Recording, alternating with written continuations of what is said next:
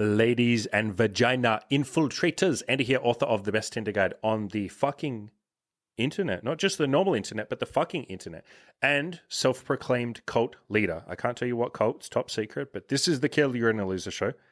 Let's fucking go, baby. So I just sat down with a guy who's just finished up a 12-week one-on-one coaching program with me, and this guy made a bunch of awesome changes. This was a guy who'd never talked to women before, like in person, that he didn't know, never done any cold approaching or any of that sort of stuff. He ended up having sex with 3 girls that he'd never met, just girls on the fucking street, including one girl that he met, and he met her in a bar. They talked for about 5 minutes, and then he took her home and had sex with her. So he said he fucked her within like 5 or 10 minutes of meeting her. So absolute fucking legend there. He did a bunch of sex stuff that he'd never sort of explored before. Came on a girl's face for the first time, tried BDSM for the first time, tried tying her up, learned a bunch of that sort of stuff. And I think probably his biggest change was learning how to screen for the type of women that he wanted, figuring out the kind of like personality traits that he wants, the kind of women that he likes. He likes feminine, submissive women, and sort of like aiming for those women, writing a sexual bucket list as well to explore with them. So he made a bunch of different changes. And I want to read out a quote that he said, because I think it sums up his journey, more than anything. I'll be the first person, I even talk about it in this podcast that we did, this interview we did. He really fucking pushed himself and did a hell of a lot of hard work here. Like, he busted his fucking ass. And we're going to go through in this interview and talk about, some of the changes that he made, some advice for you guys, how you can do the same. But I want to read out a quote that he said. He said, "The last few months have been a mind-blowing amount of growth and progress. They totally shattered my perception of what I thought was possible for me in my sex life and have changed the way that I relate to women." So, like I said, we're going to give you guys plenty of advice. You can follow in his footsteps, see what he's done. It's a really great interview. I think you guys are going to love it. Adios. Yeah, it was totally random, but I was watching that comedian Ryan Long. He has this. He's got this podcast called The Boys Cast, and he's got this video. He was reading some article about like I don't know, one of these women's magazines where they're talking about how you need to start pegging your guy. And it's just like it's the funniest shit. Really in a magazine? It's a real article. It's really in a magazine, and they're like put rose petals in the bed, and like while you're fucking him in the butt, like just like caress him and be like, "You're my king," like I respect you. It's just like, I feel like if you respect someone, you don't have to say, like, imagine I feel like imagine we're right in the middle of having sex with a chick, not you and I are not doing it at the same chick, but like you're off having sex with your chick, I'm off having sex with my chick. Right in the middle of it, you're just like, "I really respect you." Imagine you say that. She's going to be like, "Whoa, he must fucking not respect me." Like, what insane shit is in his head that he has to like reiterate that he respects me? He has to really make a point.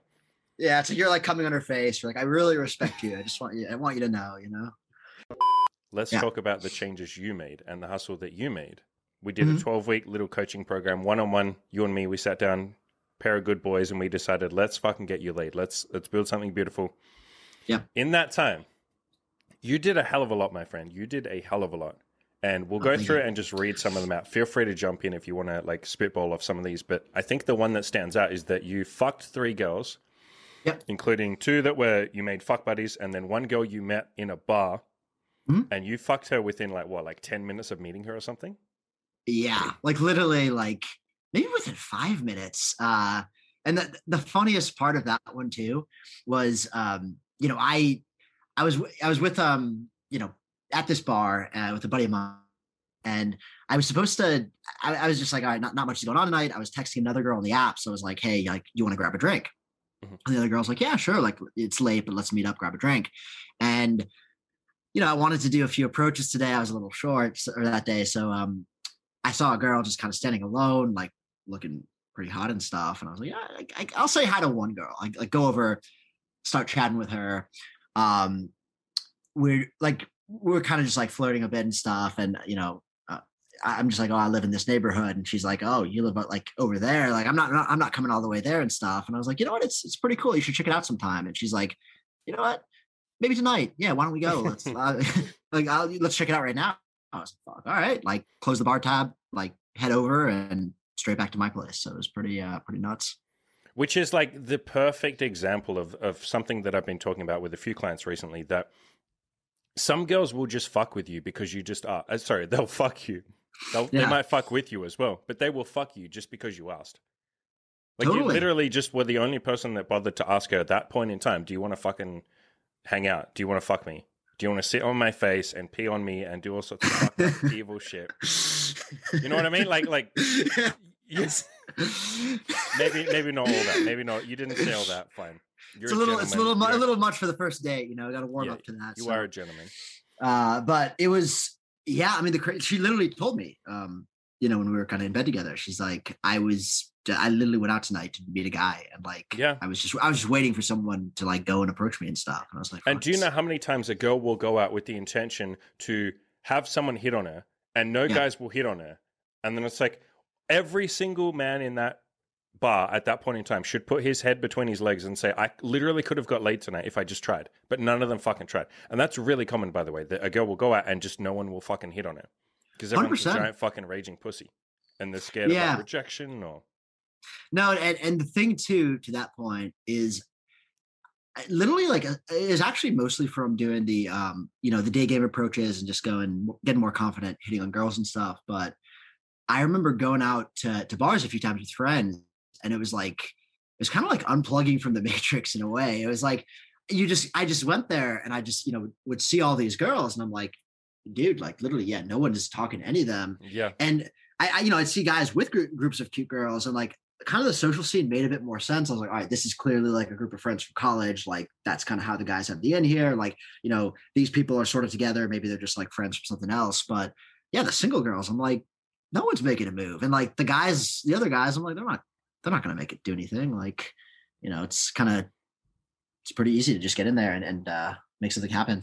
And I think you'd be the first person to admit that you're not like, it's not like you're the smoothest, most confident, most badass, best looking, hottest fucking stud muffin ever. Right? Like your style is pretty fucking decent. But when we first started, like you were average. You can say slightly above average, but again, it's not like you're a fucking god. And this is a point I really want to drill into people. It's like, why did you get laid, you know, 3 times? You had 2 fuck buddies at once. You made out with a bunch of other girls. You did a bunch of like crazy shit that we'll talk about, you know, some kinky shit, some exploring some bucket list stuff. But why did you do that shit? Because you fucking tried. Not because it was some special. It's like you just fucking tried. That was it. Like, yeah, totally. And I think it's, I think part of it too, it's like you got to know your strengths and sort of play to your advantage and stuff. Like, and I definitely going in, I had some strengths and clearly some weaknesses, which you really helped me on. Like, I think, you know, I'm like slightly below average height, like, probably like, you know, decent looking and stuff. I'm a relatively social person. So I feel like if I can kind of get in there and strike up a conversation, I'll like do pretty well. And I think if I know a girl's into me, like I kind of know what to do from there. But yeah, I was, especially like before we started working together, the idea of like going up and hitting on a girl during the day or just like meeting a girl and like really making it happen. I was just like, I'm like, dude, that's impossible. Like, there's no way that works. Like, yeah, I remember you being very like, because you hadn't done any when you first hit me up. Like when we first started coaching, you hadn't done any approaches during the day. You ended up doing like 50 or something, right? Yeah, did a little over 50. You know, since we stopped working together. That's in like 12 weeks. So. But in 12 weeks, did about 50, and that was just fucking crazy to me. Yeah, I'm just like, I was like, I didn't know you could do this. And the first girl I hit on, I got a number. I think the like 4th or 5th girl I hit on, I got a number. Like the first girl, it was, you know, it was part of that luck that kind of just like encouraged me to keep going. But literally, like I asked for her number, and she's like, "Yeah, I'll like gladly give my number to you."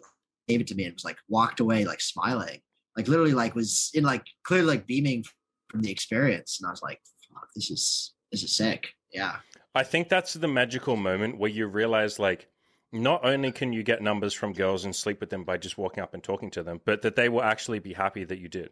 Like they will be genuinely excited to talk to you, genuinely like really, really, really excited. And you're like, oh shit, this isn't just like, it's in that moment where it feels real. It's like, this is a real human being who's actually into me. That's like incredibly fucking validating and fun and nice. And it's like, we get to do something together. I'm not just getting laid. I'm actually finding women that really fucking like me. And she wants to get laid too. Yeah. Like, wow, this is kind of fun. No, totally. And I would genuinely say with the 50 approaches, I didn't have any that were like that bad. I mean, like you hear these horror stories, like people, you go to Reddit and they're like, oh, you know, girl like threw her drink in my face, my first ever approach. Which or just like, isn't real life. Like I just it's don't not believe, real like, life. that's not what real life is like. People aren't like Yeah, that. Girls are not like they're that. not like that. Yeah, I mean, I don't even think I had any that were like, I would even say like remotely bad. I mean, I had some where I kind of like went up and started talking, and the girl like wasn't super into it. You know, like maybe she's just not available, or maybe just like there wasn't the vibe. And like Mhm. I was like, all right, whatever, have a nice day. Like, you know, it's all good. There's one I approached kind of late at night, and it was not super late, like maybe like 8 or 8:30. It was a bit dark, and I think she was maybe a little nervous, but I was very like considerate about it, and it was all the experiences were awesome. Yeah, I did not, and all the experiences were awesome, and then some were like fantastic. Like it clearly, like the girl, as you said, really appreciated it, and it was just like a win-win on all levels.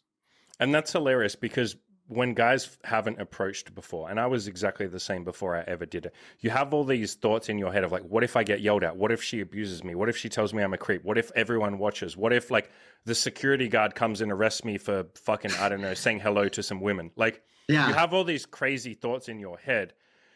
And what happens 99% of the time is it's just like normal. She's yeah, either into you or she's not. I shouldn't say 99% of the time, but like a bunch of the time it's like that. And then the rest of the time it's like she's really fucking excited. Either she has a boyfriend so she can't be with you, or she gives you her phone number. But either way, she's really fucking excited. And that's the part that blows most guys' mind. That's the part they hadn't prepared for. They didn't yeah, expect that any girls would be like over the top excited. And then when that happens the first couple of times, you're like, oh, wait, I thought you were going to just bite my head off or tell me to go fuck myself. And instead, like, this was fun. I wasn't expecting this to be fun and nice and yeah, you to be excited. yeah. And especially if you're like, you know, considerate about it. Like if you know, if Yeah, she's like, I have a if you're boyfriend, or like chilling something. normal and If you're chilling normal about it, or like she's like, I'm not feeling it, you're like, yeah, it's cool. Like, you know, have a good day.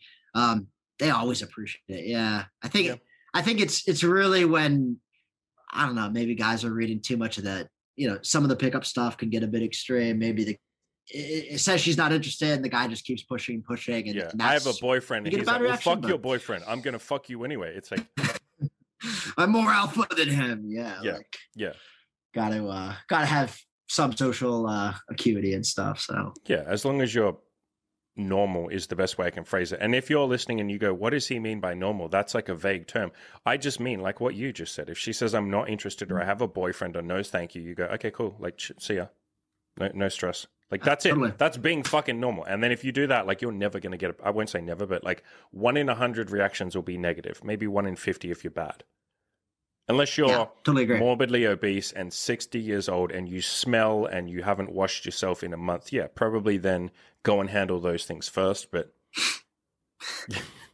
I would have to ask if you're all of those things, why are you going outside to talk to girls anyway? But I mean, respect the hustle. if you have all those things, yeah, if you have all those things and you're still approaching, I'm just like, I'm impressed. I'm like, I respect more that, power yeah. to you. You know, No one else is going to Yeah. respect it, but we will.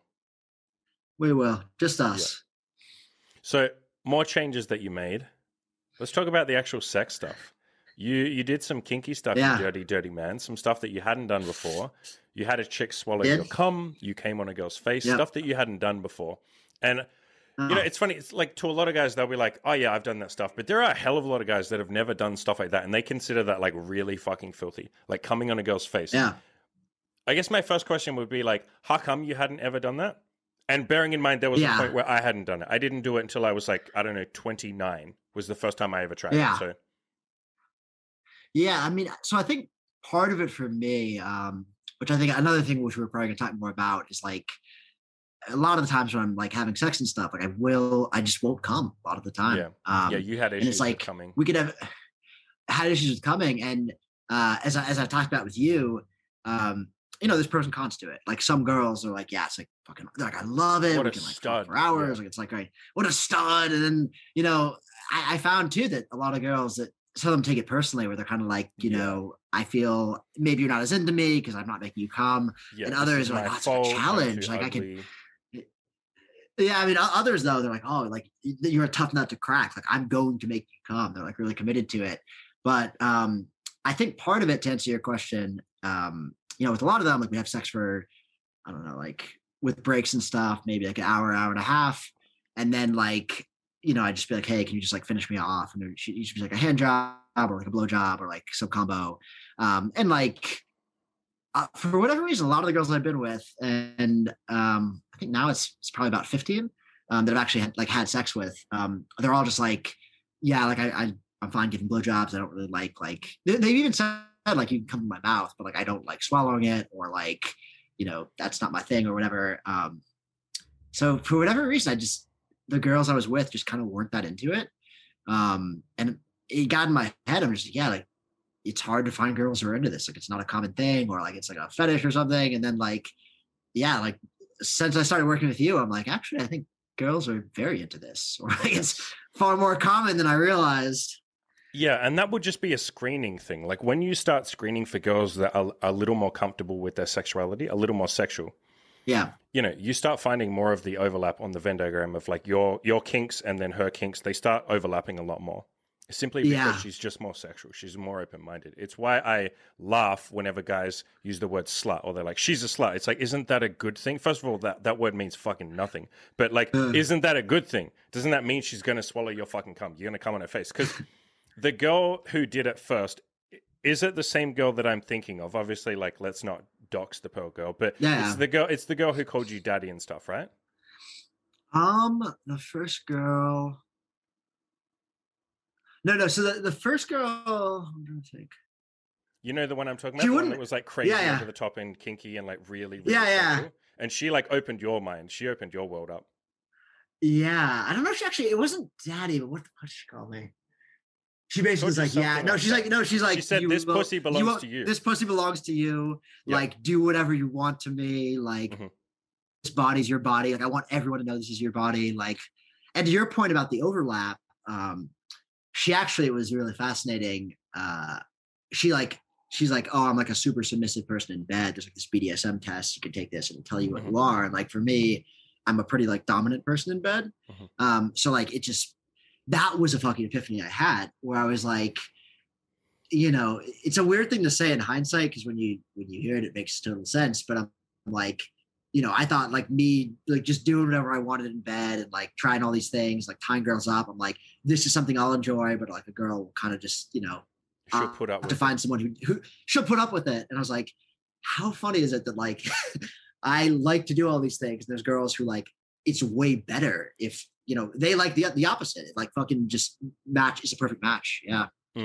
I think there was a huge part of like a lot of what you and I didn't necessarily give you these epiphanies. I gave you some of them, but a lot of it was just like, I gave you the permission to try with these girls, to find these girls, to explore with these girls. I did push you to write a sexual bucket list and stuff like that. But what you find is once you start opening up to like more kinky sex, and part of that is also, as I say all the time, being more honest. You learned, like through our coaching, we spent a bunch of time, like literally coaching. I coached you on how to be honest with girls and how to tell them exactly what you wanted, how to have the conversation of like, look, I'm not looking for anything serious. Look, I am going to see other girls. Are you okay with that? Is there something that you're into? Like having that conversation being that honest allows them to open up to you and be a lot filthier and kinkier and not hold back and all that sort of stuff. So I think this whole journey for you for the last 12 weeks or whatever it's been, has been you like exploring honesty, exploring kinks, exploring like filthiness, like dirtiness, seeing that for the first time, okay, the things that I'm into, like you said, there are girls that are into that shit as well. And like they exist. It's not just like I have these fantasies and maybe she'll let me do them. It's like, no, there are girls that will get off on you doing them. In fact, there are girls that will only sleep with guys who will do stuff like that. There are plenty of, like the girl you dated, there are plenty of girls that are submissive and will only sleep with dominant guys because they know what they like. Like I am not going to sleep with a dominant girl. I know that I like submissive girls. So every girl I find will be submissive. And like the girl you dated, she probably will only date dominant guys. Yeah. And that's actually a thing. It's it's funny for me because I feel like a lot of the girls that even kind of like the last girl I dated, a lot of the girls I end up sleeping with pretty consistently, like tend to be pretty submissive, usually like tinier girls. Like even the last girl I was with, she was about 5'1", and she's like, yeah, I just love like being dominated in bed. And she's like, all my like smaller friends, they all like that's a thing for them. Like they fucking love that. Yeah. All my small friends club, we get together and we talk about how we like big boys. The small Yeah. girls and the big boys It's club. like a Facebook group of just like all tiny girls just talking Small about how girl they want to support get group. dominated. Small girl Yeah. support group. Yeah, exactly. But no, it is this whole thing for you. Like, again, I really want to reiterate it. I felt like you gave yourself permission to start enjoying these things, or to like screen for them, to look for them, because before they'd just kind of been background things that you knew you wanted, but like, you know, either didn't have any way to get them, or you didn't know that you were allowed to get them, or you just weren't directly going for them, especially things like casual relationships and dating multiple girls at once, which was something you'd never done. And then, you know, for pretty much the entire time I was seeing you, the entire time we were doing coaching, you had 2 girls going on at the same time. And like going on dates still, and like having other and seeing more stuff. girls. Yeah. No, that was like just such a sick experience. And I mean, you talk about it like it's over. You're still doing it. I'm still doing it. I mean, I'm seeing one still. The other one, you know, she did want something more serious eventually. But I think part of it too, another thing of just, as you said, like the honesty, the directness, all this, and part of just the reps from approaching, I feel like I just became a much more confident, much more proactive person in general. And it's a thing where I feel like when I'm approaching and when I'm even like talking to girls now, I'm just like a lot more like flirty. Like I just kind of fuck around a lot more. Like I have a good time. I enjoy it. Like it's less of like the robotic, like I'm going here and I'm just spitting my script at you. It's more like, okay, let's like, you know, you're like actually enjoying yourself. You're having a fun time. And that's been a relatively recent thing. It's made it a lot more fun, to be honest. Because we had a couple of conversations about that. And to be honest, it wasn't very hard to push you to be more like real or authentic or like chill or enjoy yourself when you're approaching. That didn't really take much prompting. I basically was like, you're allowed to have fun with this. And you were like, oh, really? And I gave you some examples of times, like of ways that I'm goofy and things that I say. And you were like, I think I want to do this. And then you just like did. You ran with it. And that is, for some guys, that's such a huge hurdle to get over, where they think like, but this is serious. Like, this is the rest of my life here. This is like getting laid. This is like, I have to do a good job. And it's like, you're literally allowed to walk up to a woman. And like, I just did a coaching call with another client, like just before this podcast. And I said like, dude, you're literally allowed to walk up and say like, hey, do you think I have a gay face? Like you can do that if you want to, right? Like you can say whatever the fuck you want. You can literally do the stupid pickup artist shit if you want to and walk up and say, who do you think cheats more, men or women? That's like the fucking opening line for every pickup artist. The classic one, yeah. Or like, what's your favorite vegetable, broccoli or asparagus? Like you can say that shit if you want to. You can do whatever the fuck you want. You can walk up and be like, yo, would you fuck me?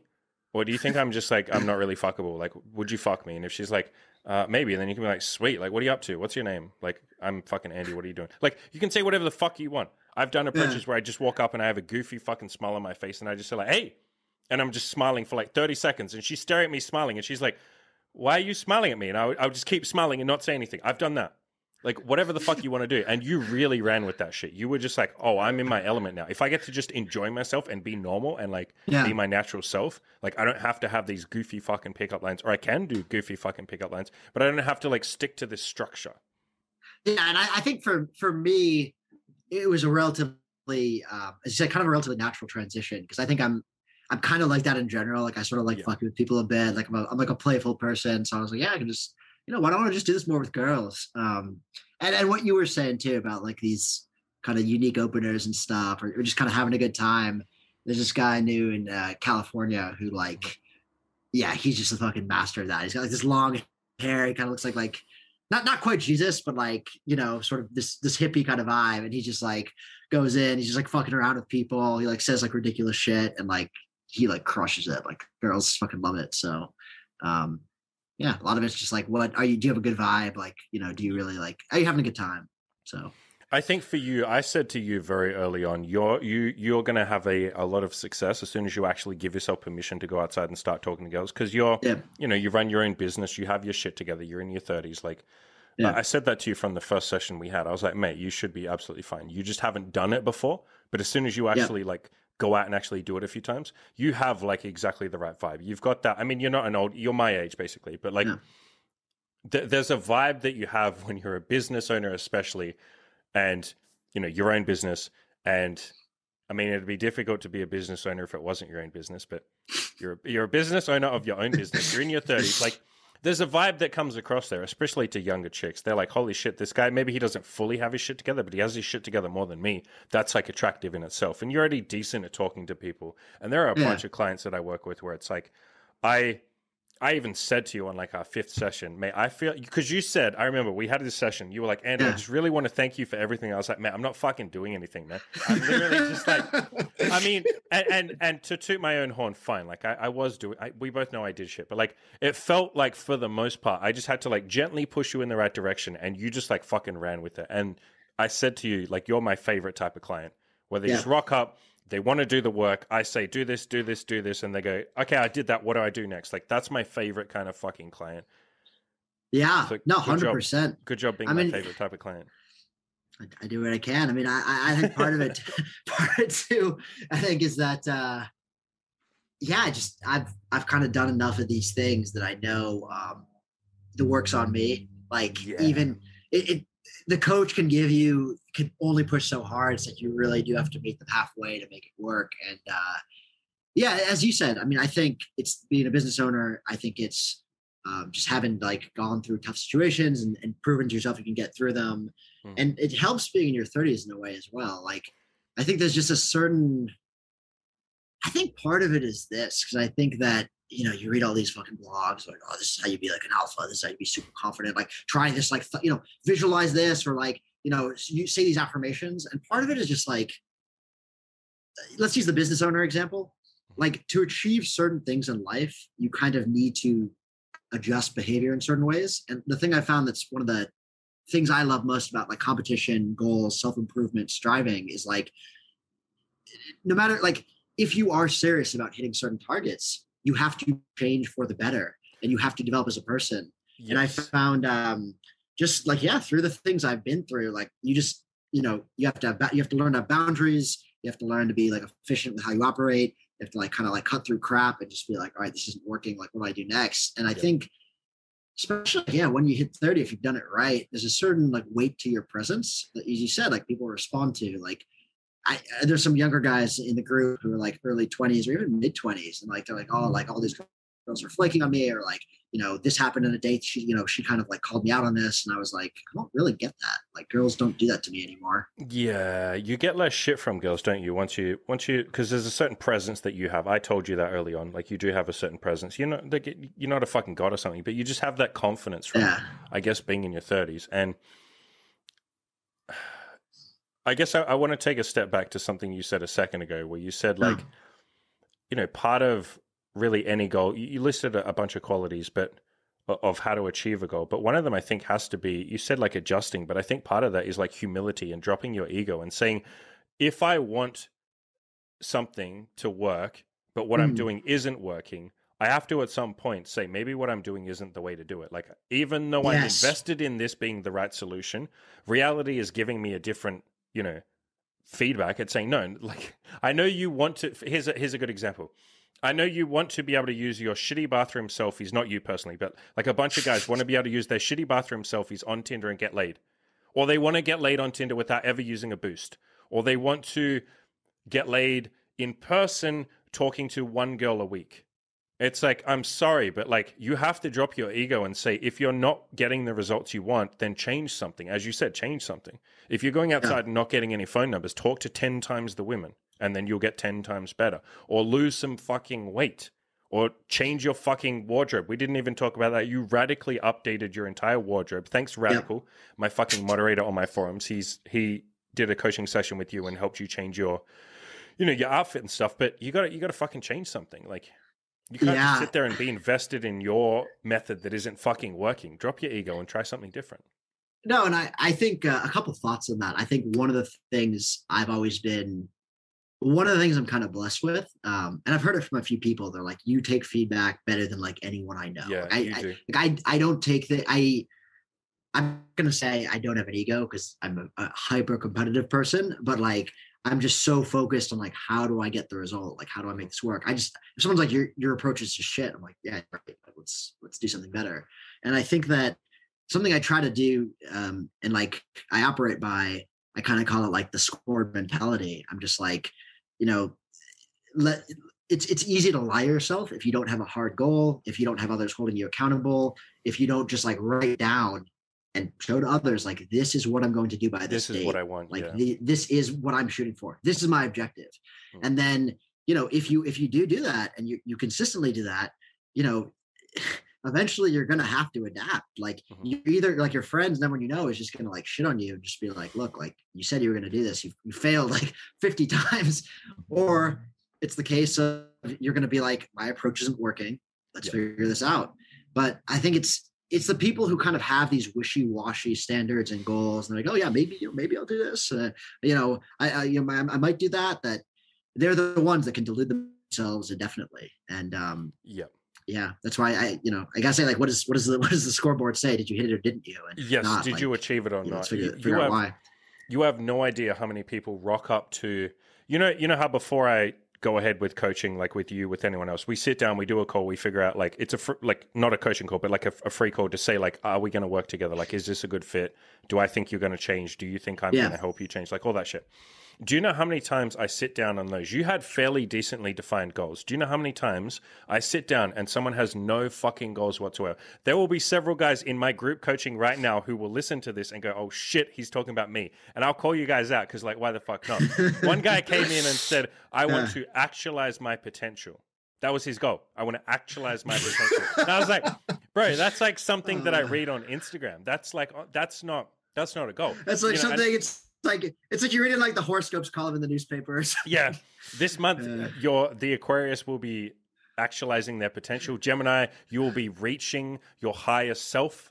Yes. Like exactly. It doesn't, but that's such a common thing. I'm shitting on this guy, but like, do you know how many? That's like 95% of people will come to me and I'll say, "What's your goal?" I want to get better with women. It's like that's not a goal. If that's your goal, you're just going to pay me for 12 weeks of coaching and I'm going to run to the I'd never actually do that. But like, that's like, if you were going to run into someone less scrupulous or someone unscrupulous, they would just say like, thanks for the money, fuckhead. Like, I don't have to do anything because you haven't set a goal. Like, how are you going to achieve that goal? So the first thing that, I did with you already had some decently defined goals, but the first thing I do with everyone is like, I sit down, even on that call. So even if they haven't said they're going to do coaching with me, I say, mate, whether or not you do coaching with me or not, you need to define some fucking goals. Like, how many girls are you going to sleep with? What type of girls do you want to sleep with? Or is it a weight loss goal that you have? How many pounds do you want to lose? Do you want to gain muscle? How much muscle? How much strength do you want to gain? Like, do you want friends? How many friends? What type of friends? Would they take a bullet for you? Like, define the actual fucking goal before you go for it, or you're never going to get there. And you already said it, but I think most people in life just have a vaguely sort of like a nebulous, like leaf in the wind kind of like floaty, wishy-washy goal, but they haven't actually sat down and said, I want to make this much money, which is something that you were really good at. I know with your business and stuff, you had like actual tangible metrics that you could measure. As you said, I look at the scoreboard, I've either reached this goal or I haven't, or I'm 80% of the way to the goal, or I'm 20%. Like, I know exactly how far I am. So, for everyone, I think your first step has to be set your fucking goals. If you don't know your goals, ask someone else. Like, what goal should I have? But that's gotta be step one. And 100%. I personally think that there's a kind of a progression to this stuff as well. I think I'm probably someone who's a bit unusual in that I've been into self-help, like literally like as long as I can remember, probably since I was like 12. Like, I've been setting goals since I was maybe like 14 in. And the thing, I think the biggest epiphany like I had at some point, and like I know I've told this to you before, I've mentioned to other guys in the forum, is like I think it's a tendency for a lot of people. I think especially people who have they're kind of artificially creating goals. Like, maybe they have a job and they're like kind of looking for goals to occupy their time, but they'll have so many different goals and they kind of treat everything in isolation. So like my goals are I want to lose like 10 pounds this year and like say 5,000 and, talk to like 10 girls a week. And like they'll have like 8 goals or like, goals as things they want to do. Mm-hmm. And over time, more and more, especially as I've gotten older, I'm like, I've realized having 1 or 2 like very big, clear goals that you're really all in on. And like that, like these mean a lot to you. And like, and these are your main focus. That gets you so much farther because when you achieve those goals, there's all these other benefits that come with it. Like I could have said, okay, like my goal for this year, is I want to become more confident and I want to sleep with more girls, and I want to, I want to explore a kinky side of myself. And I could have come up with 8 goals. Instead, I just said I want to, sleep with 3 girls at once, and I want to like have this amount of sex. And like through the process, I achieved everything else. Yeah. Like just through that journey. So that's, yeah, I think the key is like really have that focus, have that like extreme commitment to 1 or 2 big things. I mean, I know Chris from Good Looking Loser, he says 1, which is probably ideal if you can do. Yeah, I mean, when I was working with you, it was like early business. I literally like zoned everything else out. I'm like, this is all I have time for. And it paid off. And here's how you do that. So, because the thing that people say to me all the time, like, especially if they're at the start of their journey or they have a bunch of goals they want to work on, they say like, but how can I fucking pick 1 or 2 goals to obsess about? Like, but I have all this other shit to do. And what I say is take a deep breath, get out a notebook or use an online notebook. I use Evernote, but you can use fucking OneNote or any of the other ones, and write down all your goals, all the things you want to achieve, and leave them in that notebook. And then pick 1 or 2 that you work from, and then know that that notebook is there for you. You will come back to it once you've achieved that first 1 or 2 goals, and just focus 100% on that 1 or 2 goals, and kind of like ignore the rest of the stuff in the notebook. Maybe you can have them as background goals that you kind of work on from time to time, but they can't take up all of your fucking time and focus. You do have to prioritize. You do need to pick 1 or 2 goals and just go fucking balls deep with those. Knock those off, hurry up and knock them off, and then work on the next ones. Because you'll achieve things 50 times quicker than if you try and juggle like 10 goals at once. You won't achieve. And you build momentum as well. Yeah, like exactly. Like, yeah. You've ticked them off quicker, so it feels like you're making progress. You're not, because by the time you achieve 8 goals, that might take you 4 fucking years if you try and do 8 goals at once. If you just do 1 goal at a time, you could do that in 3 months. You could do that in 1 month, depending on the 100%. Goal. Yeah, and I think let's say the goal is like weight loss. You want to lose like 20 pounds. If you're 100% committed to that, you'll probably lose it super fast. And you're like, look, I'm lean. I have more energy. I've proven to myself I can stick to something, and you'll just go ham. And the other thing too that I think people neglect to talk about is the idea of contradictory. So I think of an example where you're like, maybe this might not be, but let's say your goal is like, I want to save a certain amount of money, but your goal is also like, I want to like, this isn't a perfect example. Like, all right, I want to save a lot of money, but I also like want to get laid a lot. And by getting laid a lot, you're going on tons of dates. Let's say like you're spending a good amount on drinks. Like you're spending money on Tinder boosts. You're spending money on Tinder boosts. For a photographer, you pay me for coaching. Yes, you pay me for coaching. Like these goals, like they kind of cancel each other out in many ways. If instead you're like, I'm just going to sort out my sex life, get everything I need done. That is literally the only focus. So like my energy is not being diverted. You sort that out, and you're like, all right, I'm fucking crushing it. Now let's go make some money. Like you'll be in a much better spot. And I think I see too many people, or like people will say my goal, like this is another common one. They'll say, my goal is to like hit on like 30 girls a week. And I also plan to sleep like 9 hours a night. Yeah. And, like, do other stuff. Yes, and it's like, it's like, dude, like this is not going to happen. Yeah. So.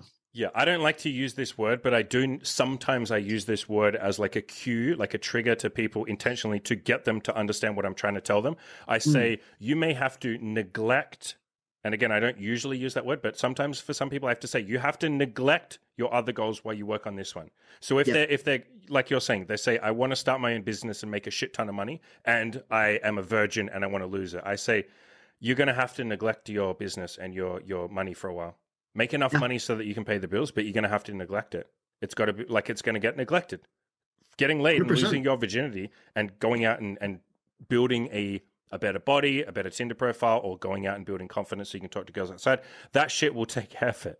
You can't be building a business on top of that. So neglect the business a little bit. Go and do that shit. Obviously, don't neglect until the point where you're fucking homeless, but... No, it's so true. And I use the term, I think like, you have to commit a certain amount of kind of energy or effort, or even just like get enough reps in something. Yeah. And if you kind of do that enough, you reach a new baseline, you reach a new higher level. And like, this is kind of now the new standard for you. Yeah. And then you can go do something else. You're like, I've built up muscle memory. If I come back to this, I kind of like know that I can do this. I have that confidence. But if you don't get there, if you start working with Andy and you talk to 5 girls or 10 girls and like you kind of call it quits, you might as well talk to none. Like Yeah. it's, Yeah. I found for me, I think after about 35 or 40, it started clicking and I'm like, this Yep. feels a lot more enjoyable. Yeah, you obviously need to build a habit and get in there and actually take the action. And something you said a second ago kind of made me think of something else we were going to talk about. You said like a new baseline, like a new level going forwards. That was something that you learned through our coaching with that girl that you dated that was like really, really filthy and into lots of like kinky stuff. And you had the chance to really explore some of your kinks. And as I said to you, this is a really good learning experience for you because now you've set a new baseline going forward. It's like now you won't accept a girl who's like a little bit less open with sex or a little more puritanical. Like, why would you accept that? You also did the same with screening for the traits that you want in women. We did a bunch of coaching calls. We literally sat down and, you know, you said, what kind of woman am I looking for? And we just like brainstormed and you went off and did it yourself as well. And we came up with like traits that you want in a woman. We talked about like relationship options. And when we say relationship options, we meant you wanted to move towards or to practice more having like non-monogamy with women, dating multiple women at once. You know, we talked about that over coaching sessions and that became your new like baseline as well.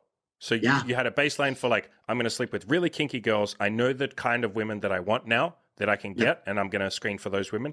And it's going to be like casual, open relationships, which I haven't done before or I haven't done much of before. Like that's my new fucking baseline. Totally. And I think part of it too is just like how the different girls I talked to, like how many of them were open to this stuff. Like there was one I was seeing who like seemed a bit more vanilla, like not, you know, I would not have thought would be into this stuff. And you had the conversation. Yeah. I pushed you to have had the the conversation. She's like, oh yeah, handcuffs, getting tied up. It sounds like a lot of fun. And like I used the wand on her. Like it's funny. Like I was like, oh, I got like a surprise. And I took out the wand. She's like, oh, that's not what I was expecting. And for anyone who doesn't know what you mean, it's this giant fucking like massive, it's like that fucking big. It's this big like vibrator and it's called the magic wand and it's so fucking powerful. It's like a jackhammer. Yeah. And I used it on her and it was, she's just like, I think at first, so it was interesting and it was cool, like you said, with this idea of honesty and getting more comfortable. Because like when we first used it, I think she was probably a bit self-conscious. Like she actually was like she was like laughing a lot. Like she was kind of giggling, and I was like, isn't this supposed to like feel like sexually arousing? Like why are you laughing? Like she's like, oh, like I don't know. Like it's like nervous laughter. Like nervous laughter. And then she actually though like. We had sex for a bit. She's like, wait, I really do want to try it again. Let's do it. And we did it. And like, yeah, she just like fucking loved it. Like got like really, really like in this zone where she was just like losing her shit, like just having like the craziest orgasm ever and stuff. So yeah, definitely works. I love seeing you talk about this. And it was a joy to work with you, by the way. I've said that to you many times, but like, I want to read out a quote, or I want to segue to a quote that you said. Yeah. You posted it in the group, in the group coaching group. Yeah. You said the last few months have been a mind-blowing amount of growth and progress. They totally shattered my perception of what I thought was possible for me in my sex life and have changed the way that I relate to women. And like even watching you, like listening to you talk about this stuff and how excited you are now, like what changed? Like what did you think was possible before versus like what do you think is possible now? Oh man, that's a good question. I think, oh man, I feel like there's so many like kind of levels to this. I think before I kind of just thought, I just didn't really feel like I was in control of stuff. Like it all just felt more of like a crapshoot to me. Yeah. Like I would see like a girl I was like kind of into in a bar and I'd be like, oh, like I hope she like, you know, gives me like a hint, gives me a hint that she's into me or like, maybe, I can go say hi. Like I'll try my luck. People say like, oh, shoot your shot and stuff. Yep. But they kind of use that as like, yes, like you're scratching a lottery ticket. And it's in a way, it's kind of like, yeah, but there's unlimited scratch cards out there. Like you can go and make your own luck. You can find the girls that are interested in you. I think I'm still trying to fully internalize it, but like, as we talked more and more about screening, like it was like just this crazy epiphany because I'd heard the term before. Like I knew what it meant. I kind of understood how it worked, but like when I used to be so nervous before. I was like, oh, like, what if I say this? What if a girl responds in this way? Or like, oh, what if, I say I'm into kinky sex and she like shames me for it? And I was just like, yeah, that's just like not who I'm looking for. Like who gives a fuck, you know? Like I'm literally like out here. I've got it's like I'm filling a job. Like I've got like a description of what I'm looking for, and you either fit or you don't. And Mm-hmm. when you are that honest and you're that upfront and you find the right person, they're so much more into you and they appreciate it Yeah. so much more. And like the attraction is so much stronger. So I guess I would say I used to just kind of think this was like a you get lucky. This is kind of a gamble. Like it's hard to really like push to really kind of have much of a process here. And now I'm just like, fuck, I can do anything if I put in the work. Yeah. And that's why, like what you said before, pick one goal and really go for it. And Yeah. that's probably the biggest thing that I notice at the end of, like, when I finish up, especially with my one-on-one clients, because obviously one-on-one I can go even balls deeper with with helping you change and shit like that. But Yeah. what I notice by the end is that people have this epiphany where they're like, oh fuck, like anything I want I'm allowed to have if I work for it. And it's like, yeah, you can have whatever the fuck you want, like in Yeah. business, in money, in friendships, in women, in traveling around the world, in adventures, in how your day looks, in how much or how little you work in order to earn your money. Like your life can be whatever the fuck you want. Your health, you're in full control of that. Your sleep, your body, you're in full control of all of that, like Yeah. all of it. And it's And like you need to like reach a couple of goals to see that. and to your point, part of the epiphany too I had, I didn't realize how many kind of factors were in my control. Because like Yeah. no, so part of it too, like it is like, I'll read a lot of, there's a few blogs I like, actually a lot of day game blogs. And Mhm, these guys, like some of them have very good content. I'm like, all right, they're clearly very good at day game. mhm. But what they always say, and I think part of this is like just, they're trying to sell like their day game stuff, is they're like, unless you're really good looking, like online dating is not a good fit. And like, you're kind of just like, yeah, but I can become very good looking. Yeah. And I'm competing against bathroom mirror selfies from these fucking slobs. Like, I can't take better photos than that. So the thought where I'm like, I can take much better photos. I can test photos. I can fix my style. I can get ripped. I can lose weight. Um, the one too that was just an epiphany for me. I think it's the combination of like great photos plus like getting ripped. Mhm. There's a certain member of of the group who gets laid like 4 times a week just from having like, he's super ripped. He has great photos. He kind of like just knows how to leverage that to his advantage. Mhm. And I'm just like, dude, I didn't think this was like, I thought getting ripped, sure, like I would get some more matches and stuff, but it was a Oh, difference it's of like like 100 times more 10, yeah, matches. like Yeah. 10, 20, 50x difference. Yeah. And just hearing it from him, I'm just like, that shattered my whole perception of this stuff. I'm like, this is, it made me realize, yeah, I didn't have any clue about how all this worked.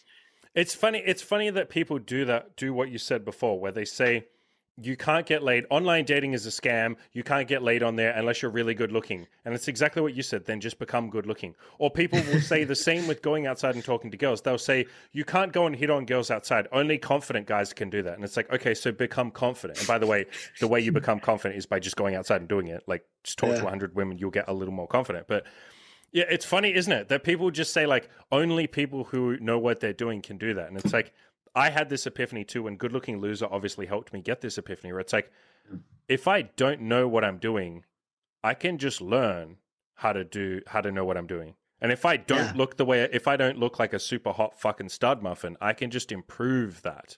It's like this mind blowing. It's like because what people are really doing there is they're saying only cool guys can get laid outside, or only hot guys can get laid on Tinder, or only really hot guys can get laid in bars. Like you're writing it off and saying it's something that only other people can do, or only really intelligent, hardworking people can start their own business and make money. It's like, no, like none of that is true. You could do all of that. It's not some, thing that's only for those of us that are fucking deities and gods. Like it's not preordained that certain people like you, me, can go and get laid. Like no, anyone can get fucking laid. Like we're not special. I think you'd be the first person to say I'm not special. You're not special. Yeah. Neither of us are maxed out with our looks. Not even fucking close. You still But have weight to lose. I'm a skinny yeah. fucking fag. Like we're nowhere near maxed out, and it almost doesn't matter because it's like we improved. But no, it's funny you say that because the word special, it's like, I think part of it, it's like we are special in a way that we're people who commit to things. We're taking massive action. I think Sure. you can learn to be that way, and I think that Yes. especially as you get into the rhythm, you can become more and more like that. Hmm. It reminds me of this quote by this fitness guy, Martin Burkhan, the guy who Hmm. like came up with intermittent fasting, and he's just like ripped as shit. And he's just like, people see me and they say that like, oh, you're so lucky, your genetics are good, like that's how you got so ripped. And he's like, you're right, my genetics are amazing. I have this gene that makes me work my ass off in the gym for fucking 15 hours a week for 8 years straight. That's the gene. Yeah. Yeah.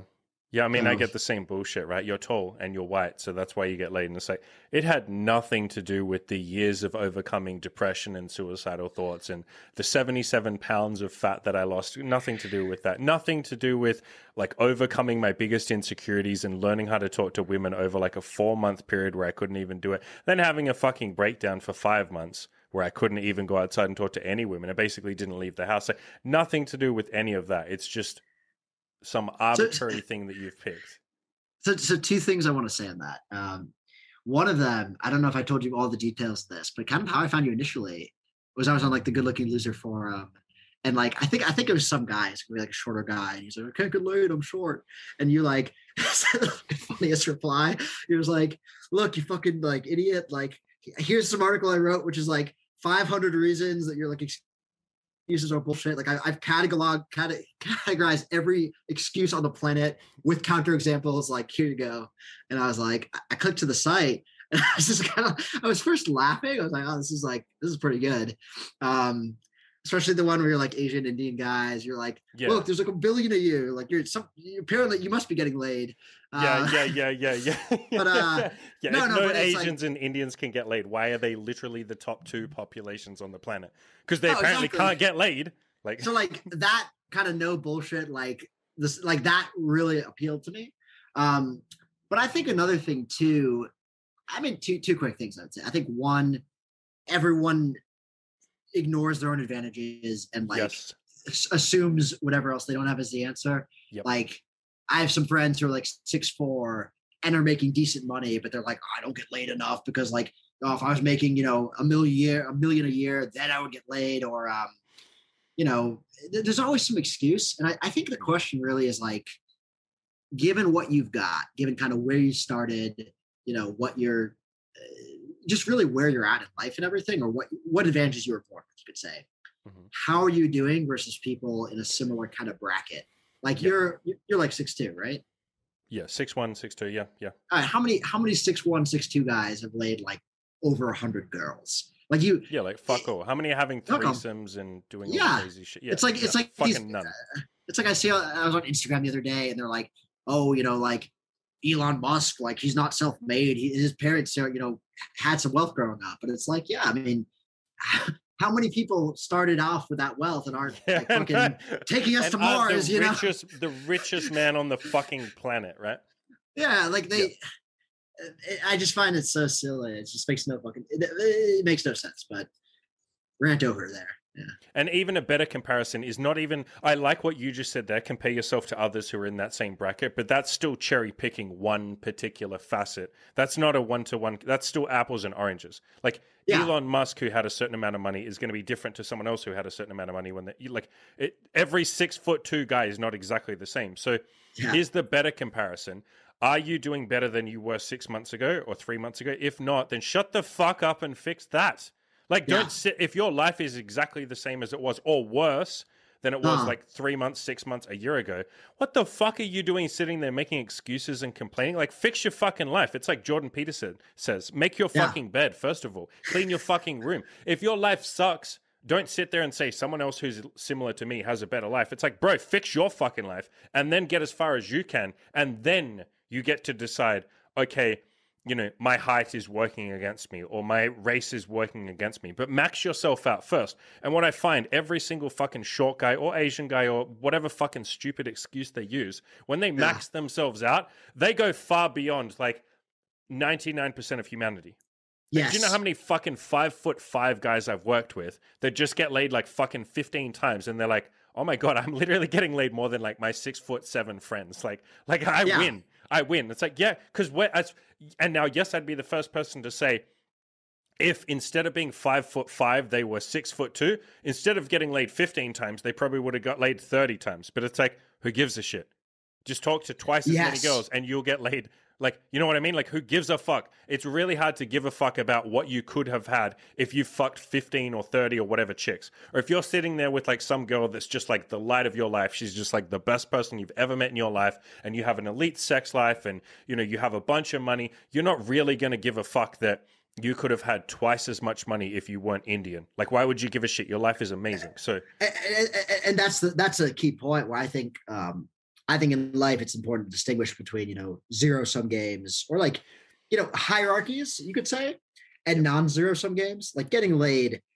I mean, there's so many women out there. There's so, like, you could talk to an infinite number of women. It's not a zero-sum game. If you fuck someone, you're not taking that girl away from me. Because here's the other thing. One girl might fuck multiple men. So it's like, it's not really a zero-sum game. The tall guys are not taking the lays away from It's like everyone thinks that, like, you know, Chad's out there. He's fucked everyone. He's fucked your girl. He's fucked your wife. You know, after he's fucked them, she'll never touch you again. They're never going to have sex ever again. Never sex again. Like his cock it can never be replaced. But I mean, another, like, a comparison is like, look, like if you're an average sized person, you're probably not going to be in the NBA, right? Like, sure, maybe there's some shot, like maybe you have some other gifts you can make it work, but it's like, look, that's not, you know, the deck is stacked against you. But something like making money, sleeping with girls, like most things in life are not zero sum. Like there's enough for everyone.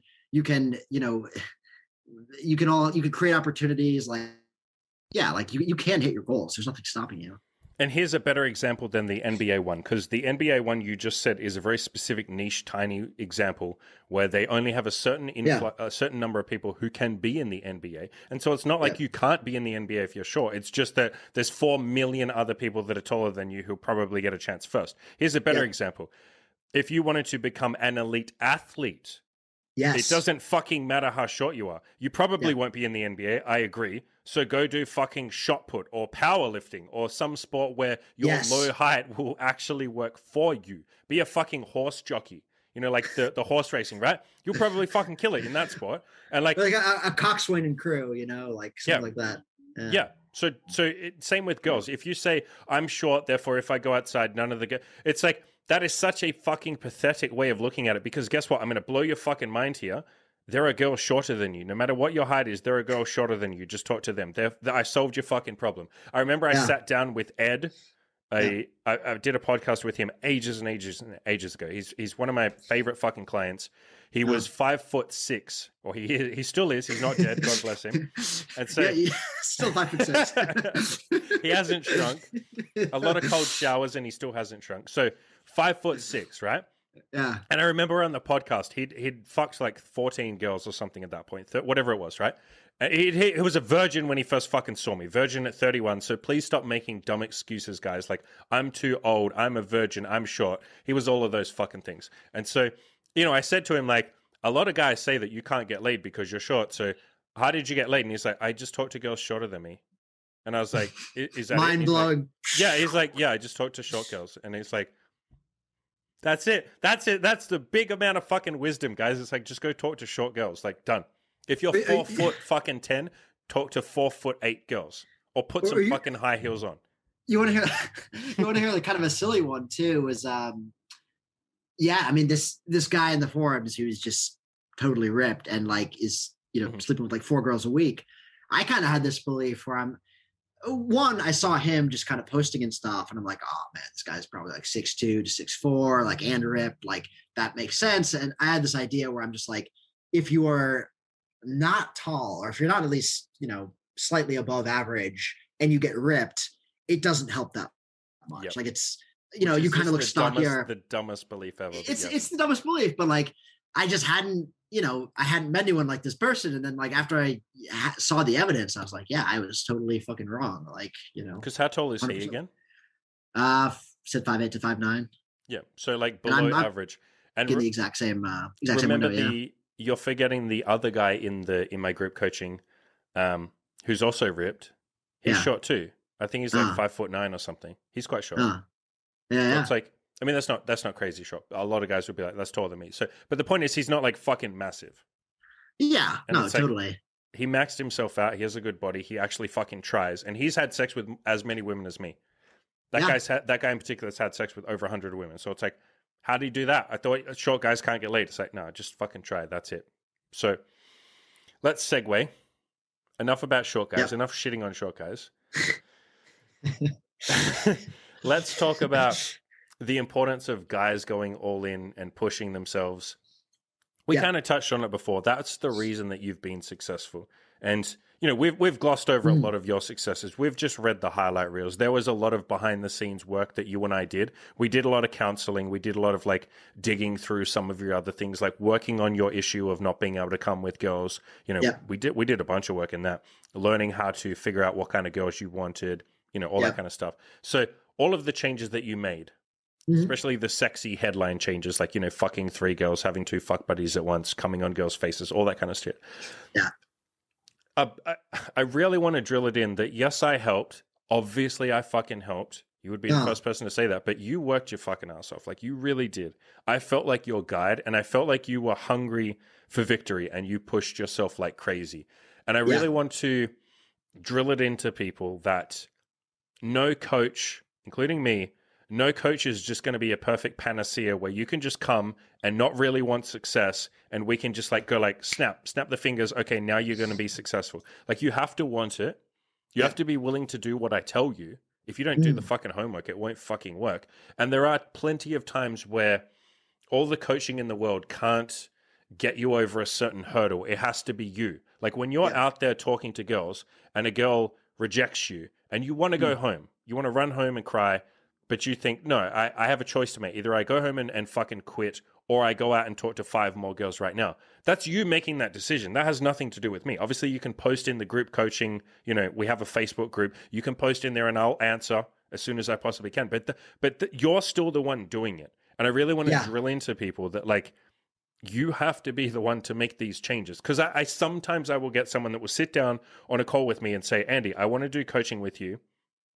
I don't think I can change like myself. I don't believe I can. Can you make me change? And I really drill it into people like, I can help you. I can push you. I can nag you. I can coach you. I can counsel you. We can go balls deep on everything you want to, but like, you have to be the one to do this shit. Yeah. And you use the word a lot, which I think it's a really good word, is like, you give people permission.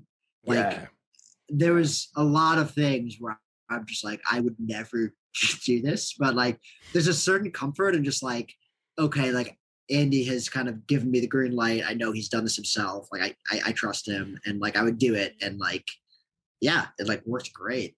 Like, just like the funniest stuff. Like, I was like, what? I was like, going like openly just talking to girls and be like, this is my sexual bucket list. I want to do all this like kinky shit. I'm like, fuck, if I had not met Andy, I would never have just like. Or being honest, like directly for you, like, you're an honest guy, but I mean, like, being honest with like, yo, I'm going to see other girls. Are you okay with that? I want this to be casual, but ongoing. Like, I'm not looking for a relationship. It's the word you use is perfect. I think that is what I'm doing for the most part. I'm just literally giving you permission. I'm saying, look, I promise you it will work out. I promise you whatever fears you have won't come true. And even if they do, you'll be fine, and you'll go and talk to the next girl and she will handle it better. I really am just giving you permission and also a promise that it will work out. Based on my own evidence, all the clients I've worked with, all my fucking friends, everyone on my front, it's like it's very heavily backed in evidence, but there is a part of like you, obviously, and you're not someone that argued, but there will be a part of everyone who comes to me who says like, but I just don't know if it will work. And it's like, yeah, but you're the newbie. You don't know what's fucking possible. You do need to, like, to some extent, take a leap of faith and trust that you don't know what the fuck you're talking about because you're a newbie by definition, or you're not the experienced one. You're coming to a coach. You need to trust in what the coach is saying. And, you know, a big part of what I do is just like, no, I promise this will work. Just do it. And you do it and you come back and everyone comes back, dude, like, just like you. And they're like, oh my God, Andy, I was honest with the girl and she was honest back, and we talked about it, and then we're going to be casual fuck buddies and there's no drama and it's great. And she said like, we can talk about our sexual fucking bucket list, and she sucked my dick and she called me daddy and like all this kind of shit. And it's like, all I really did was just say you're allowed to do that. And for the first time ever, you tried being honest, you tried being kinky, you tried being open, and you tried hitting on chicks. I feel like that's what my coaching is in a nutshell. It's like, Just go try. Daddy gives you permission. Daddy Andy gives you permission. I think what's the thing too about permission as well is like part of it is as you start to make these changes and you see the evolution of how you like grow and develop, you start to give yourself more permission. Like a simple one was like the changes from radical started to make a big difference. Like as in the style changes. Your style. It was so funny to me how simple some of them were. Like, I mean, I'll give you a few basic examples. Like getting this necklace here, getting like a bracelet, getting like black jeans, and kind of just like rocking like an all black look with white sneakers, or like you improved your looks a lot. You improved your fashion and your style a lot. Yeah, I was literally I was like walking the other day.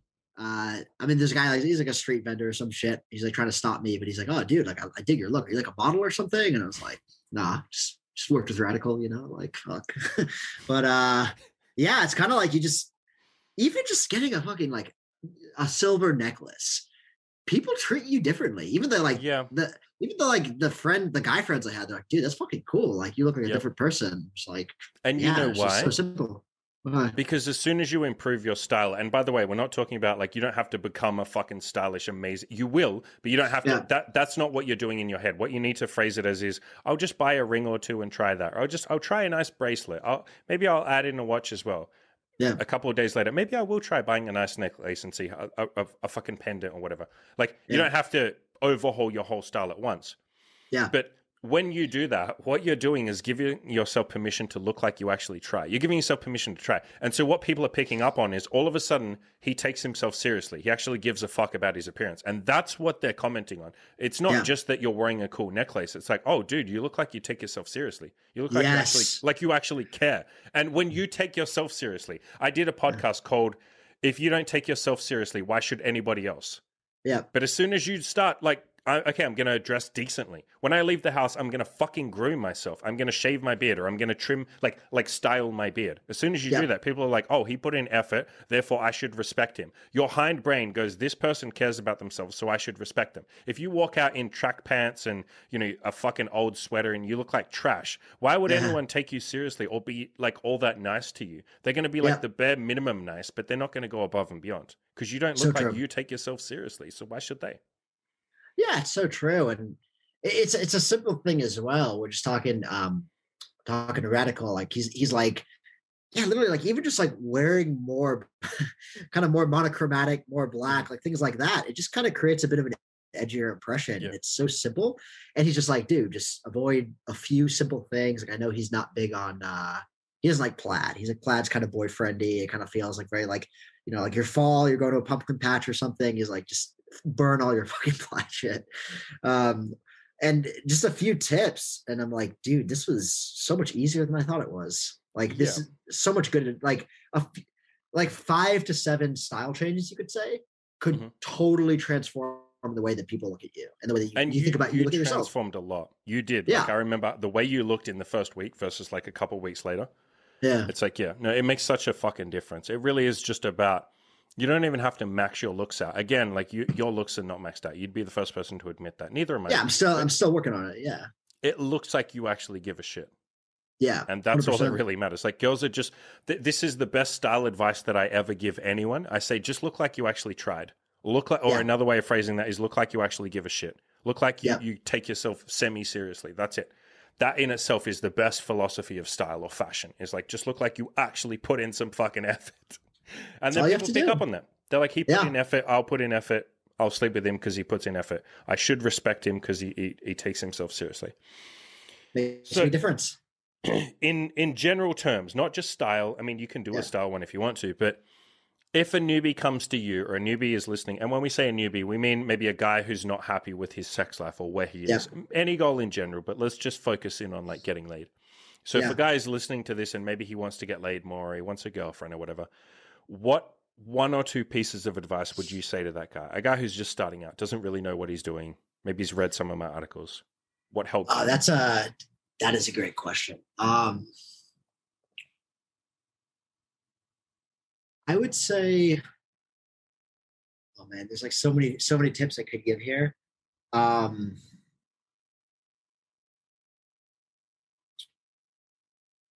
I'd say one, and I'm trying to think of this as whether like one tip or 2, but I'll just start here. Maybe I can split this into 2 tips.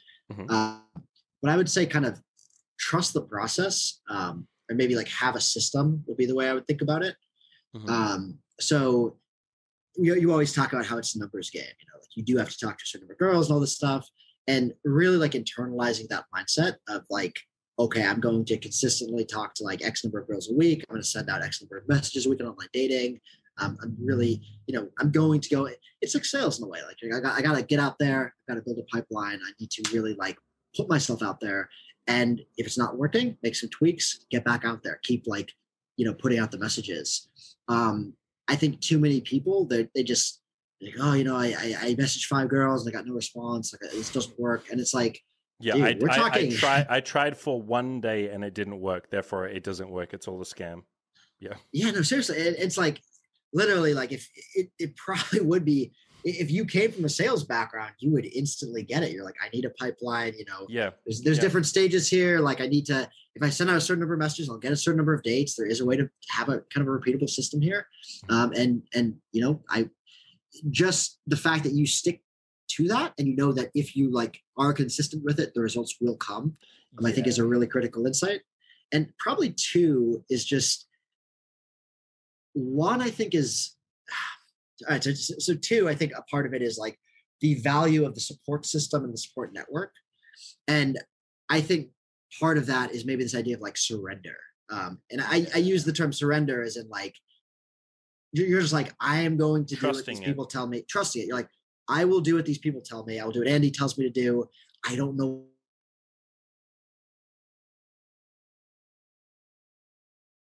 Place of me not knowing what I'm doing. Like, my perception is of someone who does not get laid. I am just going to just trust guys who do and just say like, I will do, tell me, and I will like, I will give this a fair shot. And, just a simple example is talking to girls during the day.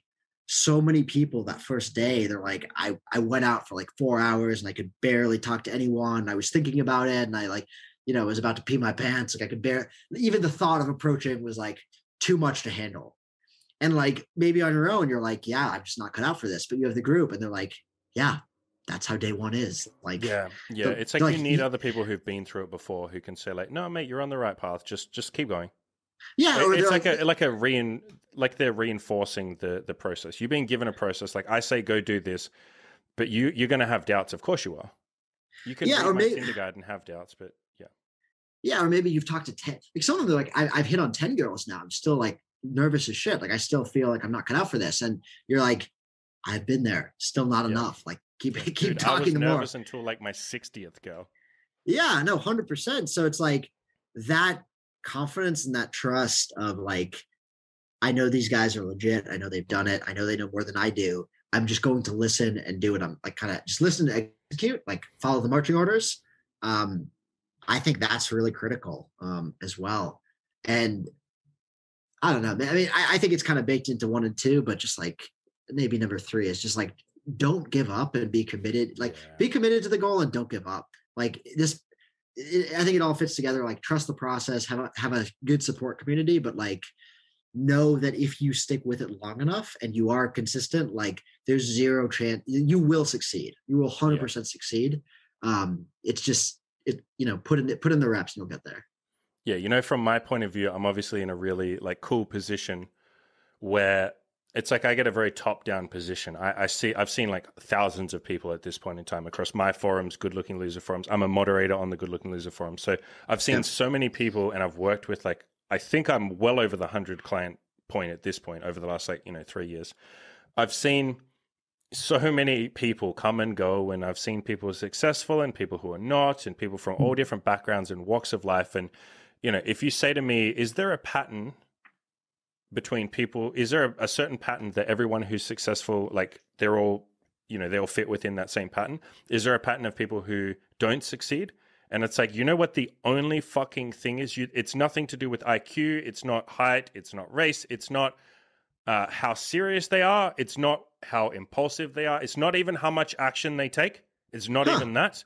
It's literally none of that. The only thing that matters is that they don't quit. That's it.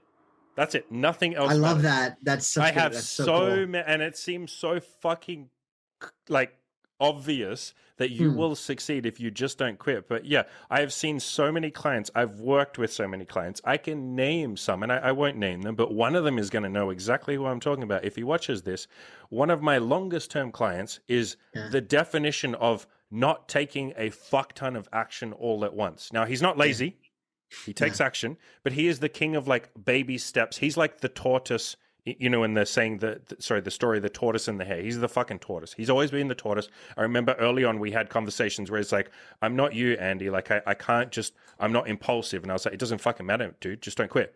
Because while everyone else is, you know, all the hares are busting their asses and, you know, doing all this crazy shit and then burning out, or maybe they go off the rails for a little bit and they come back and all of this, you're just like on that grind, like consistently, and you will overtake them because you don't fucking quit. I know this guy, and I'm correct, like I've known him for 3 years, he's not capable of quitting. I talked about him on a podcast one time and I said, you know, if someone said to him, you have to stop working on your goals or I'll kill you, and they put a gun to his head, I know him. A tear would fall down his eye and he'd go, well, I guess you have to kill me then. Like, because he's not capable of quitting. Like he would, and I said that on a podcast, he listened to that and he was like, yeah, that's actually correct. Like I would have to die before I would quit. And so he's the perfect definition of, or the perfect example of just don't quit. And this is a guy that's banged like a ton of women at this point, and it's just like, come on, just don't fucking quit.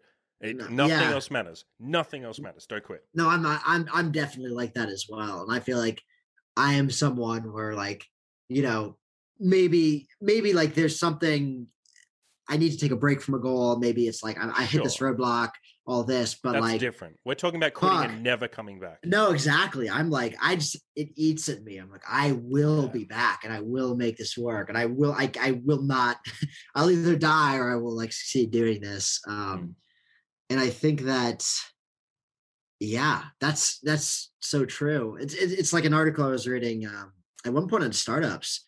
They were literally talking about like, one of the most important things for a startup founder, if not the most important, is just to stay alive. Like, manage your first couple of years. Manage your cash, run an intelligent business. Like, don't take any like really stupid risks. It's like, stay in the game because you will figure it out. Yes. And if you don't, if you like run out of cash, the game is over. I think the same for like YouTubers and content creators and shit. It's like, I mean, look at my fucking content. It's like, it's been a really slow grind, but just don't quit.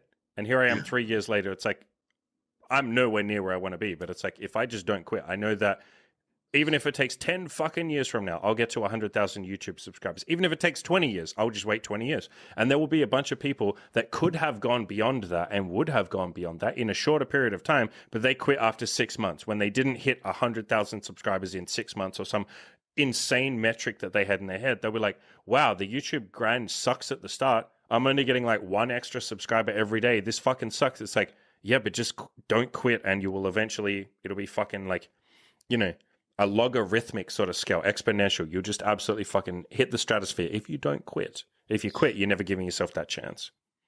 Yeah, and I think a key part of believing that as well, to truly internalize the value of that, at least for me. I'd even say you don't even have to believe it. Just shut the fuck up and don't quit. Yeah, exactly. I mean, I don't care if you believe it or not. I don't care if you believe you're going to make it. I didn't believe I was going to make it for most of what I've done. I have that article, I am always full of doubt. And as I said in that article, I didn't believe I was going to get laid. Do you think I thought I would even get laid? No. I was like obese. I had been in like 9 years worth of abusive, horrible, toxic, shitty relationship. Why the fuck would I ever think I would get laid? But I was like, well, I guess I just have to try. And I don't think it'll work, but I'm not going to quit. Same as my website. I didn't think anyone would read it. I didn't think my coaching would work. I didn't think I'd ever be able to pay the bills from coaching, but I knew I couldn't quit. I literally thought I'm going to become homeless from this stupid fucking coaching business. But I was like, I'll just work on my laptop from the library and literally sleep on a park bench, or I'll move back in with my parents, even though they live across the other side of the country. I'll have to swallow my pride and do that. Like, I wasn't going to quit. And so I didn't even believe I was going to be successful, but it doesn't fucking matter. Half my clients don't think they'll get laid. And then their dick is in a pussy and they're like, I'm not supposed to be getting laid right now. It's like, it doesn't matter. Just don't quit. It's so true. It's so funny. Who would have thought like you make a killer living helping guys figure out their coming problems and Speak for yourself. Everybody else can. I mean, we didn't even talk about that much, and maybe that can be a future episode. But yeah, we were going to talk about you not being able to come, so we'll save that special for next, if we ever do another podcast. Maybe I'll Sounds do a good. podcast by myself. I once had this client who couldn't come, and I helped him come. I wanted this boy to come, so I got in there and You're like, anyway, I doubted I could make him come, but I stuck with it. I didn't quit. There he is. for sure. What do you Yeah. think you'd be if you hadn't taken the plunge to go all in? That's a good question. I think that for me, I think I probably would have ended up just, in a normal relationship, and it would have been, probably with a cute girl. It would have been fine. Like, have sex every once in a while and all this stuff. But like, I definitely would not have the confidence I could get laid. I would not feel as in control of a relationship. I probably wouldn't find the person who's truly right for me in so many ways. Yeah. Like, I think that, yeah, I would definitely in some respects like settle for someone who's just not ideal.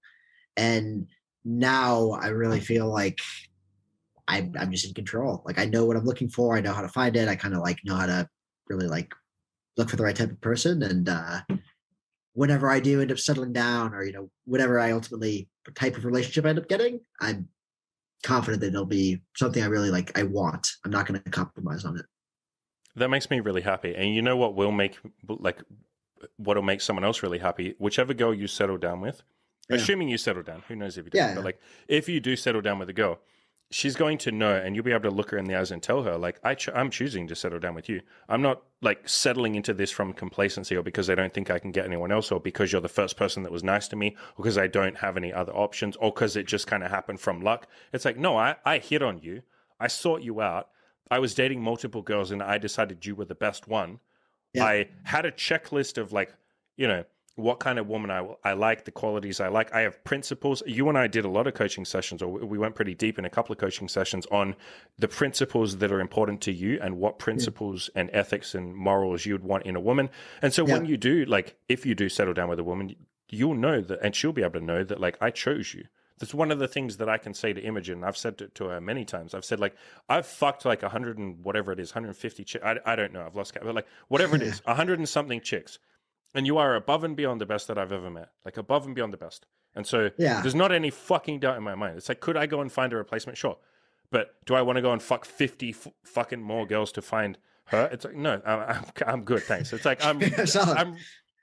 yeah, and so I get to say that to her, and that's a nice thing. And if you do settle down, that person or that girl is going to know, like, oh, like, genuinely, he's coming from a place of like abundance and self-love, and he's picking me because he likes his life and he thinks I would be a good addition to it, rather than because he has some void in his life and he's lonely and he just wants, which is what most people do, which is what we're really talking about here. This is why I fucking coach guys on this stuff. It's not just because I want your dick to get wet. I don't give a fuck if your dick gets wet. I want you to have a fucking happy life, and I want you to know that the women you're with and the people you spend your time with and the people you give your love and affection and your sexual energy and all that too, you're choosing to. It's not just like, whoa, it happened to be the first girl that came along, so I didn't have a fucking choice. It's like, what is that? That's like entrapment. That's like some sort of prison sentence. Imagine being with a woman for the rest of your life because you felt like you didn't have another option. Fuck that. What are you going to do when you do meet another? What if some hotter girl walks past one day, or you have a secretary? This is why people cheat. Because it's like they just settled with the first fucking person, and then someone better is right there, and they're like, God damn it, I've made a terrible mistake. And it's like, well, that's not fucking fair on you or your fucking partner. Like, why have you done that? Yeah, and I would say too, just from working with you, and just in some ways, kind of the changes that you have to your personality and kind of who you are as a person from doing this kind of work, like, girls started just responding to me really differently. Honestly, like, I thought the one I thought was like funny, but like kind of just it blew my mind was this one girl I was sleeping with consistently. I was like, one time, and she's like, oh, she's like, you're so hot, I can't believe you're inside me. Like, she's like, it was like blew her mind. She was like fucking losing it. And she too would like come like a million times from sex, and she's like, I only do, like, I literally, like, I'm not like that with other people. Like, you, it's like a special thing. And I just thought that was like kind of crazy to me. Like, I don't know. It's like, it never hurts to have some extra validation, right? Oh, for sure, dude, for sure. Yeah. So if someone's on the fence about doing coaching with me, Yeah. and going all in, I guess we can say, and not being a fucking pussy and deciding to actually fucking work on their goals. What Yeah. advice would you give them if they're sitting there on the fence going, I don't know, I'm scared, I don't know if it'll work, I don't know if I can change, I don't know if I can get laid? Just do it. Just fucking do it. That's such the cop out answer. That's like the best, but that's the no, answer. I mean, like, I know I would, no, so like in a more serious note, I would say this. I mean, people use the phrase a lot. I think, as far as we know, you only have one life to live. And man. I think that people look at the price tag of something, and I think that people just psych themselves out. I think in some ways conditioning, like, this costs this much, this costs that much. But really, like, the intangibles, like the difference in your life and your personality and like the trajectory of who you could be and who you could become from like actually knowing how to relate to women, how to get laid, like how to, like, what the ways that it shapes you as a person are so powerful. It's like literally every area of your life is going to get so much better just because of this your personality. Every facet of your personality. And I mean, I said this to you before too, Andy. It's like, where else can you get this insight from? Where else are you going to find a guy who like has had this much experience, who has thought through these things so deeply, who's kind of just committed to helping guys out, and who, has no difficulty broaching kind of sensitive subjects to really make you hit your goals? Like, where else? Like, you're not going to get this from some like online, ebook or something, or like some even these in-person group boot camps. You're not going to get this. Like, you can fix problems, you can sort out your life, you can get better in so many ways just from working with you, that there's virtually zero other opportunities to do. And I think in that way, it's an opportunity people should jump at. Yeah. You know what makes me like genuinely sad, and it's something that I think I need to get over. Like I'll be real for a moment. I think I do. It is something I want to work on. Yeah. Is when I sit down with someone to decide if we're going to do coaching, and they don't want to go ahead for whatever reason. Yeah. And I'll try and, I'm not a big salesperson. I don't really like doing that because ultimately, like, I believe in screening. If you don't want to work with me, you don't want to work with me. But there is a part of me that's like, I just want to grab them and be like, mate, this is the rest of your fucking life here. Especially the guys that are like, I've been depressed for like 5 years, or I'm a virgin, or I haven't had sex in like 9 years or whatever. And it's like, mate, if you just let me fucking help you. Yes. I can I'm not saying I will fix you and make your life perfectly, but it's like, Jesus fucking Christ, I can fix the like 5 things that are really have been depressing you for the last 5 years. Just give me fucking 12 weeks. Hell, I'll get it done in the first 8 of those 12 weeks. Like, just let me fucking help you. And I will sometimes even just say that. I'll just be like, mate, just let me fucking help you, dude. Like, you're sitting here telling me how depressed you are. You wrote all this shit. You wrote like 50 paragraphs about how depressed you are. We sat here for an hour talking about how much you want this. And now when it comes time to let's do this, you're like, I don't know if I can, man. I don't know if, for whatever, like stupid, dumb, it's always dumb reasons too. It's like, now's not the right time. I don't have that money. I can't get that money. And I could get the money, but, I want to feel secure with the amount of money that I have in my bank account. What if something, if I give you that money, what if something was to happen if I get a medical injury? And it's like just weird fucking like excuses, which are all boiled down to you're scared. And I think I let it bother me too much because I'm like, I know this guy is now going to go away, and for the next 6 months or the next year, he's going to be depressed. And I don't lose sleep over that, but there is a part of me that's just like, for fuck's sakes, like, you could have chosen to make your life infinitely better.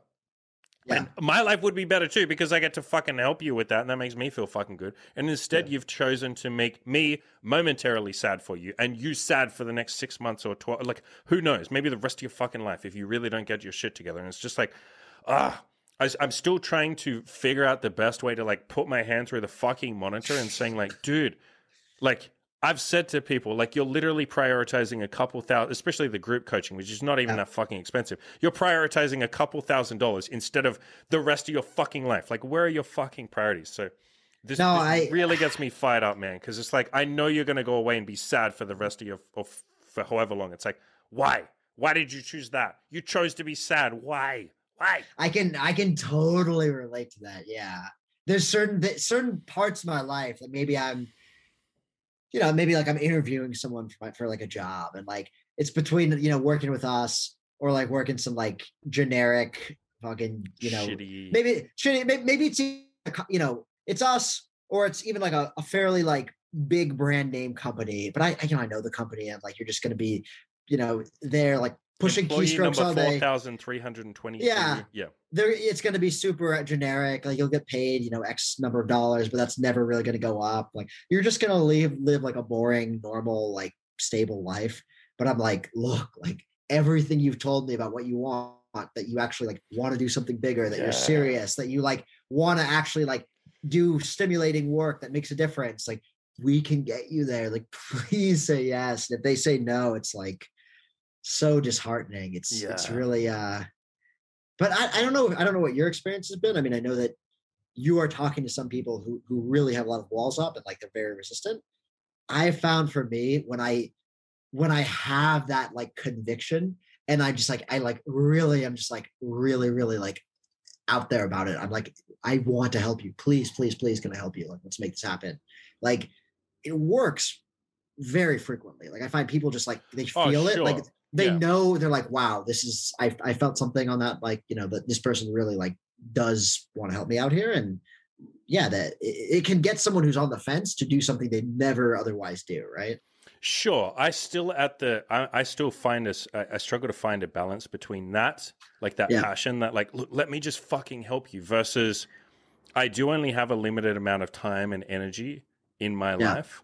And maybe my girlfriend Imogen put this to me. She's like, if you try that hard, aren't you rewarding people who weren't that serious? Like, don't you want to reward people who are a bit more serious? And so I'm struggling to like put those two ideas together, or find a balance between those two, between not trying like crazy hard on someone who maybe they're directly telling you like, you shouldn't try that hard on me because I'm not that serious, versus like not giving up on people too early. So it's a balance that I'm still sort of struggling to find. I'll find it one day, I'm sure. I think I will more on the side of not going crazy hard with those people. I suspect eventually you get to a point where you just have too many inquiries anyway, that you're like, I already screen like fucking crazy. As you know, to get people even on a call with me, it's like you have to fill out a questionnaire and watch videos, and then we do a call together. But I suspect that'll get even more over time. And if someone is hesitant, I'll just say like, nah, like, hit me up if you're more serious a year from now. But yeah, and it's the thing of sometimes maybe you push someone over the edge and you get them, to pay you and stuff, but like they're just not ready to take action, and you can't help someone who doesn't want to help themselves, right? It's like maybe when the time is right, they come back and they're like, it's been 4 years, Andy, I still haven't gotten laid. Like, I have to go now, and you're like, let's do this. But it's a hard thing in the world that sometimes people aren't ready. Yeah, for sure. Yeah, I think not being ready is the perfect way to phrase that. Speaking of ready, are you ready to finish up? I don't care if you say yes or no. We are finishing up. But is there anything you'd like to? Is there any? Is there anything you would like to shout out? Anything, anyone, anyhow, anywho. Shout out your favorite cat. Shout out your company. shout out your name and your social security and your address if you'd like, and your business. Yeah, just give my bank account number on this. Yeah, I mean, I would just say this has, genuinely been like just such an amazing experience. Yeah, and I know I've said that, but part of it too, again, this is just my take on things, but really having your kind of worldview and what you think is possible, and like, your limits kind of shattered in such an intense way in 12 weeks, like really seeing how much more is out there in the world. One is, it bleeds over to the rest of your life. You really see the potential and the power, and like, you're like, okay, I made a quantum leap here. Think of all the leaps I can make elsewhere. But it's just this really like inspiring, powerful thing as well. You just, see the world in a much more meaningful and more impactful way. And like I said, you just become a better person because of it. So thank you, Andy, and the Kill Your Inner Loser group, and everyone. I mean, it's been quite the journey. No, man, thank you. Like, you worked your fucking ass off. It was really fun to work with you. It really was an honor, and that's not me just saying something nice. It really was fucking fun to work with you, so thank you.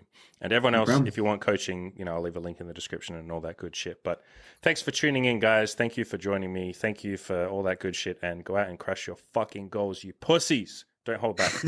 Thank you, Andy. Thank you, Andy. Thank you, Andy. Thank you, Andy. Thank you, Andy. Thank you, Andy. Thank you.